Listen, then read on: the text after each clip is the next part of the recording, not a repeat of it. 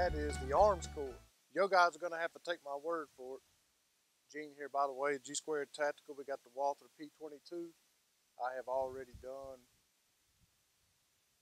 a tabletop on this gun because of how many people we had that talked about complaints and barrels they blew through and failures to feed and issues like that. No matter really with any ammunition, I was saying, well, maybe if you use hotter ammunition, which is what I was told, maybe you would do a lot better with it. And there was those that were still saying, no, it's still going to have problems, failure to feed. You need to polish the feed ramp, replace the recoil spring, things of that nature. You're going to have to take my word for this, but we shot through, I guess this is 50 rounds of the CCI Stinger 1640 foot per second, and it was flawless. We wanted you guys to see the very first rounds that was shot through it, but my audio guy dropped the ball. Trey Ballard, say hey, Trey. And so we did get it on video, but we had to erase it because the audio was jacked up and you couldn't hear anything. So I guess you'll have to trust us that it did run through those 50 rounds flawlessly. What I am shooting now is the arms core. I've looked diligently on this box trying to find the foot per second, but I have not been able to find it. It just says high velocity. So I guess it's high velocity. But the first mag that you just saw shot there was with the arms core high velocity, and we did not have any issue. And again, I promise you that this is the first rounds through this gun. I did not take this gun down. There's a chance I may not even know how to take this gun down because I haven't even tried. So it has not been cleaned. Any oil that's on it is factory oil, and it was not cleaned by me. Nothing was polished. No recoil springs were replaced. It is just how you see it. We don't get paid by anyone to say anything's good. We just report what we see. And if we start to have some failures, well, you'll probably be the first to know about it and see it on camera. And it seems to be, quite accurate too. I mean, the sights are relatively easy to pick up.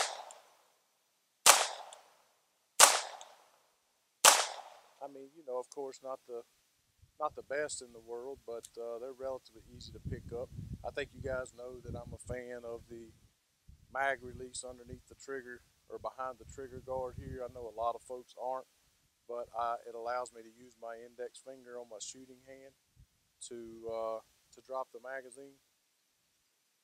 I don't know, some people like it, some people don't. So far I have been through, I guess it's two 10-round magazines, so that's 20 rounds, and then 50 rounds of the CCI here. So far we have been through, what is that, 20 and 50, 70 rounds. And I would think, this has just been my experience in the past anyway, that if a gun is known for having issues of any kind, failures to feed, any type of issue like that, it usually shows up during the first shots. It's something that sometimes it grows out of, so to speak. So I would have thought that if those issues would have existed for me, that it would have been in the first shots, and I did not see or have not had a single failure as of yet. Now I will say that so far for me, maybe it's just because of the way it's made, I have not had the what's the word I'm looking for, the success, I guess you could say, that I had with the Taurus 22 that we did the review on. And I would say so far, I probably think that the Taurus is probably, which Taurus was that? Yeah, the TX22. Yeah, I would say that's, as of this point, I mean, I would say that because the TX22 has the H&K, what I call the H&K style grip on it and everything, it's probably still more, I guess, feels better in the hand, maybe a little more fun to shoot. But really, anything that's accurate is fun to shoot. And this thing at least seems as accurate as the TX22 was. Not so sure it'll be able to shoot it as fast as we did the TX22, but before this is all over, we'll give it a shot. We'll let Trey do that since he's a TX22 guy.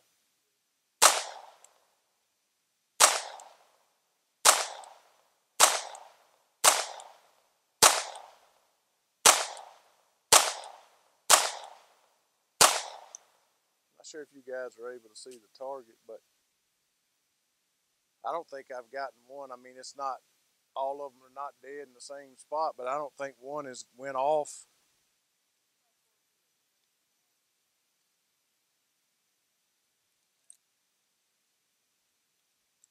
And we're shooting about 8 yards. Trey's walking away, acting like you can hear him, and knowing I got the lapel mic on my shirt here, so you probably didn't hear anything he said. But I'll tell you, he said I was awesome. That's all. Oh, okay. So I am awesome then. That's what you were saying. Okay. So, so we're what, 80 rounds in, still no problem. You know, let's one hand one. Why don't?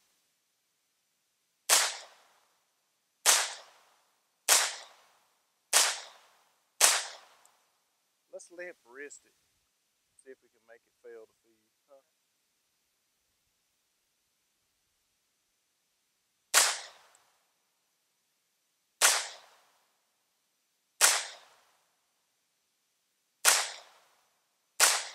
I held it as lightly as I could possibly hold it, trying to get it to fail to feed, and I haven't had an issue so far.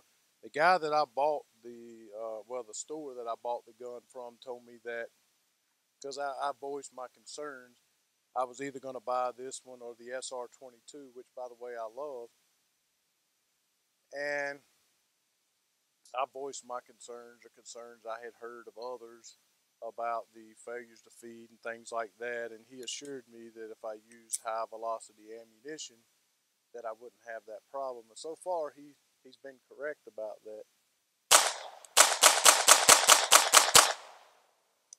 I will say that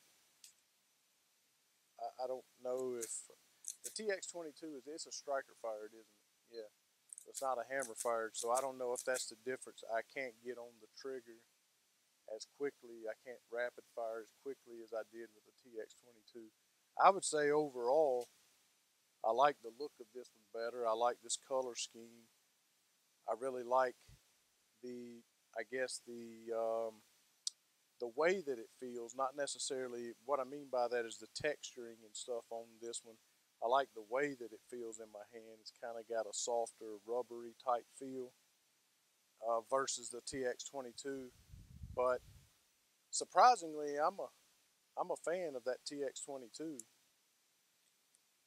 In so much as that I had been looking for a black one, but me and Trey kind of had this deal where we wouldn't buy the same gun so that we could review them on the channel and so forth. And so one day, maybe Trey will be hard up or something, and I'll get that TX22 off of him because it sure was a blast to shoot, and even more so once ammo becomes available. Man, that poor clothespin, it ain't gonna make it.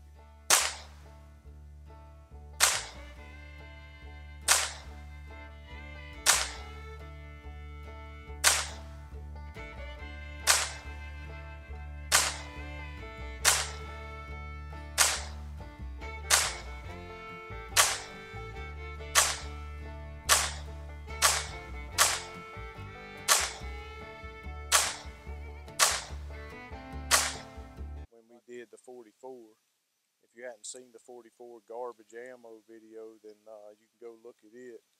It was some ammunition my friend had sitting out on his front porch. Trey was talking again while I had the lapel way over there. It wasn't. Yeah, yeah. Well, I should put that one in there to see if it'll feed that one.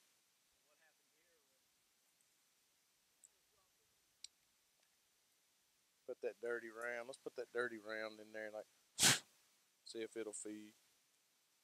But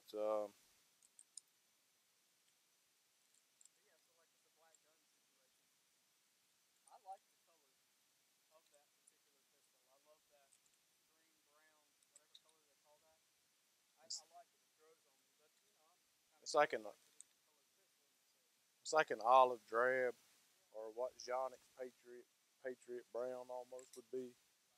Um, I'm telling you right now, I'm not even sure what this lead nose ammunition is, but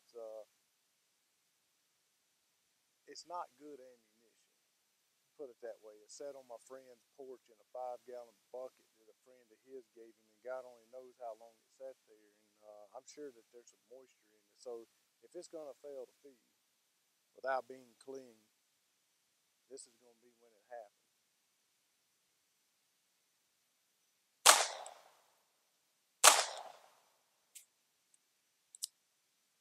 Well, that round just didn't fire.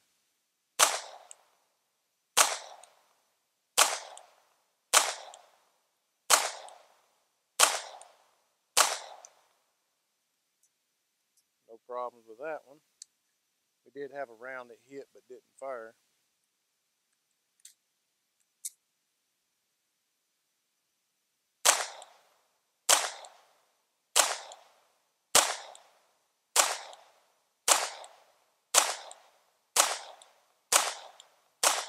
And I mostly polished off that red place in the target there. So I don't know. I'm not calling people that had issues with it a liar and saying they didn't have issues with it. I'm sure they did, as many have said it. But we shot CCI, we shot some arms core, and we shot some old garbage ammo in a plastic bag I just had laying around, and have not had not one single malfunction from the box, except for that one that hit and didn't fire, which is not the gun's fault. So